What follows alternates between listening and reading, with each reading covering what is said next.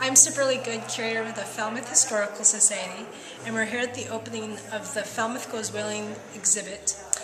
Franklin Lewis Gifford, a local artist back in the early 1900s, who painted scenes of Woods Hole in Falmouth and historical scenes. And so what Falmouth Goes Whaling is his scenes of Woods Hole whaling and Falmouth whaling.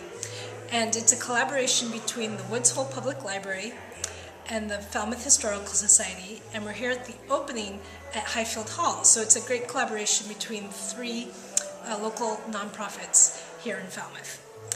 And it's April 3rd, and the exhibit will be up until April 30th. So come on up, we're on the second floor of Highfield Hall.